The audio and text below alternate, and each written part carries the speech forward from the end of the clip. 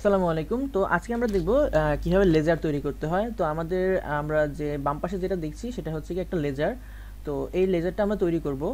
আর laser তৈরি করতে হলে আমাদের আগে জার্নাল তৈরি করতে হবে। তো এর আগের ভিডিও দুটোতে আমি দেখিয়েছি যে একটা জার্নাল কিভাবে তৈরি করতে হয়। তো ওই জার্নালটারই অ্যান্সারটা হচ্ছে গিয়ে এটা। তো এই ফুল অ্যান্সার থেকে আমরা একটা লেজার তৈরি করব। তো লেজার হচ্ছে গিয়ে এই প্রত্যেকটা জার্নাল যে এন্ট্রিগুলো আছে এগুলো এক একটা দেখা যাচ্ছে, এটা ক্যাশের এন্ট্রি, এটা ওনার ক্যাপিটালের এন্ট্রি, আবার এখানে ক্যাশ দেখা যাচ্ছে, এখানে রেন্টের একটা এক্সপেন্স দেখা যাচ্ছে, এখানে প্রিপেড ইন্স্যুরেন্স। তো এই সবগুলো যে আছে সেখান থেকে কমন যেগুলো আছে সেই কমনগুলোকে নিয়ে আমি একটা বই বানাবো, যেটাকে বলা হয় লেজার বুক, যাতে আমরা ওই দেখতে পারি যে আচ্ছা ঠিক আছে, ক্যাশে আমার বিজনেসে কি ওই মাসে কত টাকা আসছে, কত টাকা গেছে, কোথায় গেছে, কিভাবে গেছে। তো জার্নালে আমাদের থাকে সবগুলো একসাথে মিক্স করা সব ট্রানজ্যাকশনগুলো। আর লেজারে থাকে একটা পার্টিকুলার বিষয়ের ট্রানজ্যাকশন। তো লেজার হতে পারে ক্যাশের উপরে, লেজার হতে পারে আমাদের ওনার ক্যাপিটালের, লেজার হতে পারে ইকুইপমেন্টের, লেজার হতে পারে এনিথিং লেজার। এই জায়গায় যতগুলো এন্ট্রি আছে সবগুলোরই একটা করে লেজার বুক হতে পারে। তো জেনারেলি এক্সামে আমাদের আসে হচ্ছে গিয়ে বলা হয় যে একটা জার্নাল থাকে, জার্নাল তৈরি করার পরে, এরকম জার্নাল তৈরি করার পরে আমাদের বলা হয় যে এখান থেকে ক্যাশ, অ্যাকাউন্ট পেয়েবল এবং রেন্ট এক্সপেন্সের একটা 3টা লেজার তৈরি করো। তো লেজার খুব কম মার্ক থাকে, লেজার খুবই সহজ এই কারণে। তো এরকমই আমাদের পার্টিকুলার কিছু লেজার তৈরি করতে বলে আমরা আজকের ভিডিওতে তৈরি করব হচ্ছে গিয়ে ক্যাশের লেজার। তো আমাদের ডান পাশে যেই জার্নালটা আছে এখান থেকে আমরা ক্যাশের জন্য লেজার তৈরি করব। তো লেজারে আমাদের যে ঘরগুলো আছে সেটা একটু আমরা দেখে নিই। প্রথমে থাকে ডেট। তো ডেটের মধ্যে থাকে হচ্ছে গিয়ে সিম্পলি ডেটগুলো থাকে। এক্সপ্লেনেশনে থাকে হচ্ছে গিয়ে আমাদের এক্সপ্লেনেশনগুলো কীভাবে লিখতে হয় সেটা আমরা ব্যাখ্যা করছি। রেফারেন্সের একটা ঘর থাকে, ডেবিট ক্রেডিটের জন্য 2টা ঘর থাকে, আর ব্যালেন্সের জন্য থাকে। তো ব্যালেন্সটা কীভাবে বের করছি সেটা আমরা বলছি।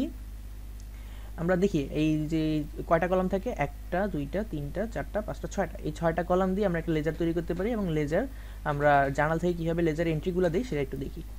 তো ক্যাশের জন্য যেহেতু আমরা লেজার তৈরি করছি, তাহলে আমাদের যেটা প্রথমেই করতে হবে যে ক্যাশের যতগুলো ট্রানজ্যাকশন আমরা দেখব সবগুলোকে মার্ক করে ফেলবো।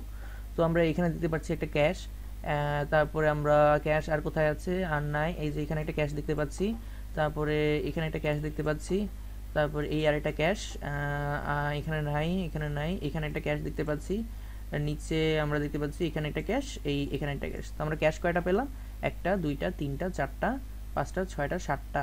এই আমার পুরো জার্নালের মধ্যে আমরা 7টা ক্যাশ পেলাম। তো 7টা ক্যাশকে আমরা 7টা ক্যাশের এন্ট্রিকে আমরা আমাদের এই ক্যাশের লেজারে নিয়ে আসবো। তো কিভাবে আনবো, প্রথমে ক্যাশটা আমরা দেখি। প্রথমে ক্যাশটাতে বলেছে হচ্ছে গিয়ে এটা হচ্ছে 10,000 টাকা ডেবিটে আছে। 10,000 টাকা আমার প্রথম ক্যাশটা 10,000 টাকা ডেবিটে আছে। আচ্ছা ঠিক আছে, তাহলে 10,000 টাকা ডেবিটে, যেহেতু আমরা ডেবিটের ঘরে 10,000 টাকা লিখে দিব। ওকে, 10,000 টাকা ডেবিটে। এবং কিসের জন্য এটা আমার ডেবিটটা হলো, কোন কারণে এই ডেবিটটা আমার আসছে সেটা আমাকে এই এক্সপ্লেনেশনের ঘরে লিখতে হবে।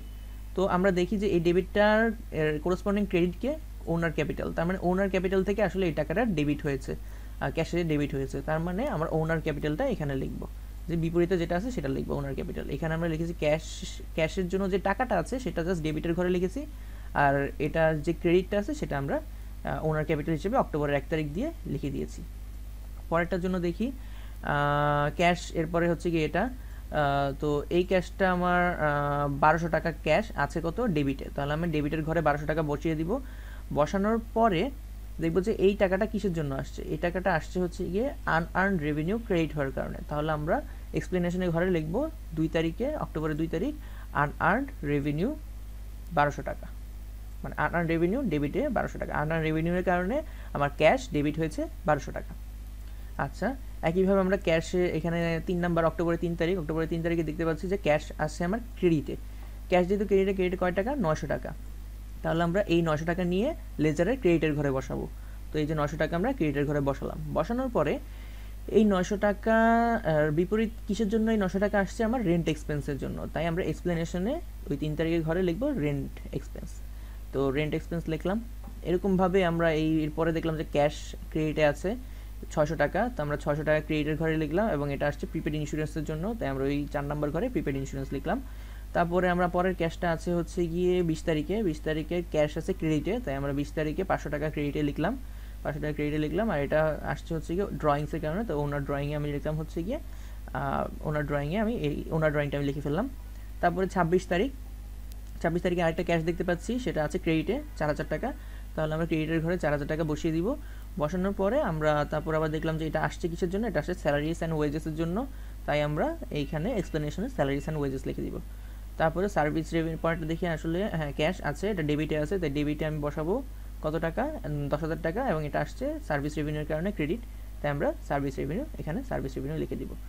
তো এইভাবে আমাদের লেজারের মোটামুটি 5টা কলাম পূরণ হয়ে গেল। এখন আমরা আসি ব্যালেন্সের কলামটা কীভাবে তৈরি করবো সেটা। ব্যালেন্সের কলামটা এটা খুবই সহজ। তো ব্যালেন্সের কলামটা তৈরি করা যে সহজ, সেটা কীভাবে করেছি আমরা, প্রথমে ওনার ক্যাপিটাল কি আছে আমার ডেবিটে, তো ওনার ক্যাপিটাল ডেবিটে যেহেতু আমি এখানে ডেবিট লিখে দিব, ওনার ক্যাপিটাল আছে ডেবিটে।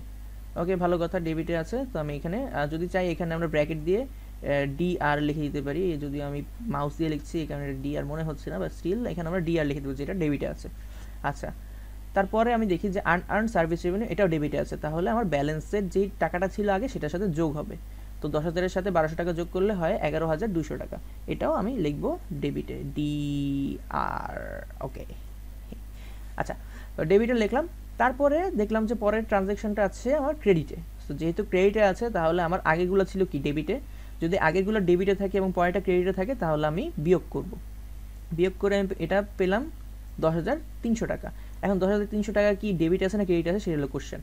আমি এখানে ডেবিট লিখবো, কারণ কি, কারণ হচ্ছে কি টাকাটা আমার মাইনাসে যায় নাই, যদি মাইনাসে চলে যেত তাহলে ওইটা ক্রেডিটে রূপান্তর হয়ে যেত, কিন্তু এখন এটা প্লাসই আছে, অর্থাৎ টাকাটা আমার ডেবিটই আছে, তাই আমি এখানে আবার ডিআর লিখবো, ডেবিটে আছে।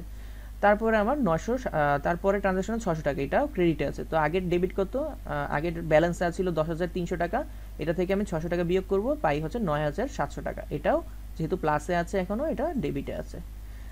তারপরে 500 টাকা, আমরা 500 টাকা 9,700 টাকা থেকে 500 টাকা বিয়োগ করব, তাহলে পাই আমরা 9,200 টাকা, এটাও আমার ডেবিটে থাকার পরে আমাদের পরে আবার পেলাম ক্রেডিটে 4,000 টাকা। যেহেতু ক্রেডিটে 4,000 টাকা পেয়েছি, তো আমার আগের ডেবিট ছিল 9,200 টাকা, 9,200 থেকে 4,000 টাকা বিয়োগ দিলে 5,200 টাকা, আমরা এটাও পাই ডেবিটে। তো এখন 5,200 টাকা, তারপরে লাস্টলি আমরা পেয়েছি সার্ভিস রেভিনিউ ডেবিটে 10,000 টাকা। সো এই 10,000 টাকা, আর এখানে যেহেতু ডেবিটে আছে টাকাটা, সো যদি একই ভ্যালু থাকে ডেবিট ডেবিট তাহলে সেটা যোগ হয়, বিপরীত থাকলে বিয়োগ হয়। তো যেহেতু যোগ আছে এখানে, যদি আবার এটা ক্রেডিটে থাকতো এটা ডেবিটে থাকতো তাহলে বিয়োগ হতো। আচ্ছা, তো যেহেতু দুইটাই ডেবিট তাহলে যোগ হবে, যোগ হয়ে আমার আলটিমেটলি ঘরে আসবে হচ্ছে 5,200 টাকা। এই 5,200 টাকা আসলে কি, আসলে হচ্ছে গিয়ে যখন যেই মাসের জন্য আমি লেজারটা তৈরি করলাম সেই মাসের লাস্টে আলটিমেটলি আমার ক্যাশে 15,200 টাকা থাকবে। সো লেজারে বের করে আমি এটাই পেলাম যে সবগুলো ট্রানজ্যাকশন হওয়ার পরে আমার আলটিমেটলি ক্যাশে থাকবে হচ্ছে 15,200 টাকা। তো এই ছিল আমাদের লেজার। লেজার এরপরে আমি আরেকটা লেজার দেখাবো।